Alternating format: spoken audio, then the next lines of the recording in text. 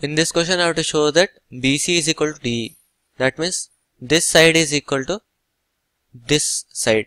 So how can I prove that?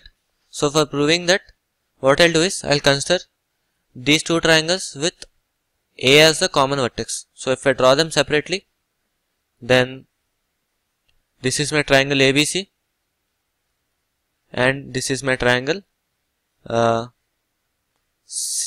ADE, correct? So what do I have here? I am given that AC is equal to AE. So this side is equal to this side and AB is equal to AD. So this side is equal to this side. So now I got that two sides of these two triangles are equal. So if I can get that this angle is equal to this angle, then I can tell that these two triangles are congruent. So how can I get that? I am given that angle BAD is equal to angle EAC. But here I want angle BAC. So can I write angle BAC as BAD plus DAC?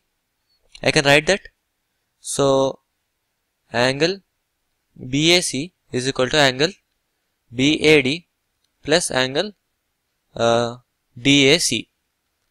And I am given that angle BAD is equal to angle EAC. So if I substitute that, then I will get this is equal to angle EAC plus angle DAC, correct? Which means that this angle plus this angle, that is same as this total angle, which is angle DAE, correct?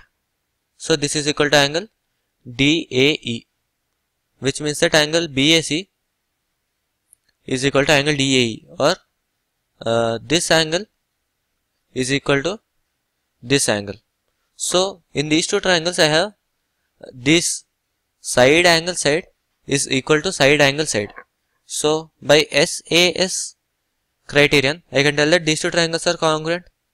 What are those? Triangle ABC. So if I go like this, then this will be triangle ADE is congruent to triangle ADE.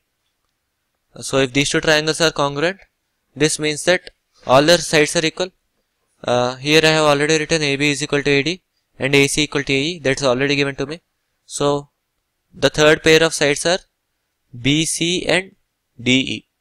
Therefore BC will also be equal to DE. That is what I have to prove here.